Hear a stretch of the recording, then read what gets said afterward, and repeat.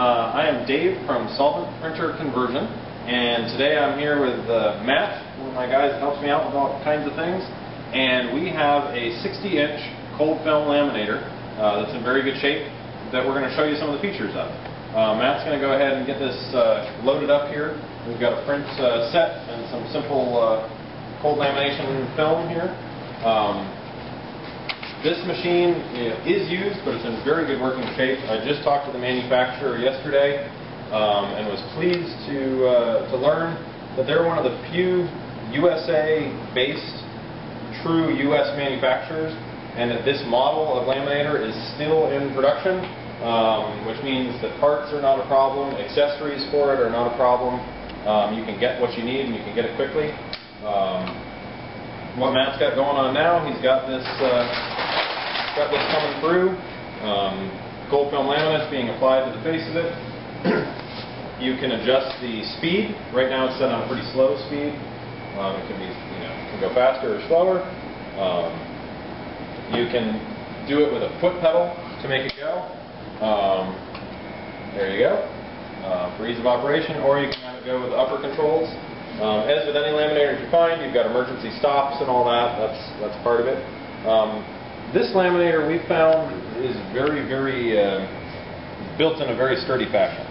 It's very sturdy. I expect parts-wise you shouldn't have much of a problem. These are used in a lot of franchise sign shops. I think this one technically came out of a Signorama. The rollers on this are in near perfect condition. There's a couple little nicks on the lower roller that we're going to do some more testing on to see if it even shows when we run some stuff through. I did talk to the manufacturer, and they can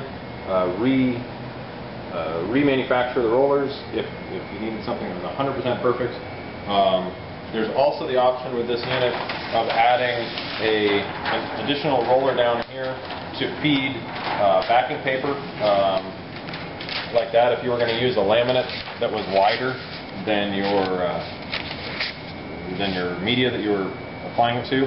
Right now what Matt's just doing is using some of this backing paper as basically our leader in there to keep the adhesive film from sticking to the rollers, and that's a very simple thing to do without adding anything else to this machine. Now we're going to pull this out the back, cut it off, and we can show you what we've got.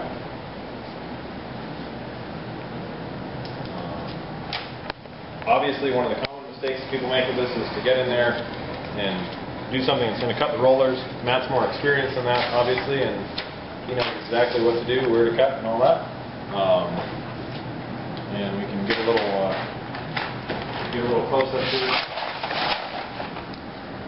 Show you we've got pretty even application.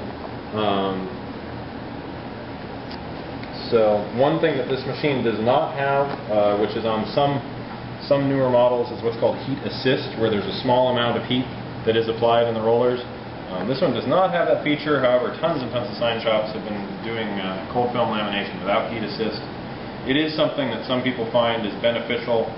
It decreases the initial silvering effect of some laminates, but most people will say that the silvering effect goes away on its own. It just takes a little, takes a little bit of curing time.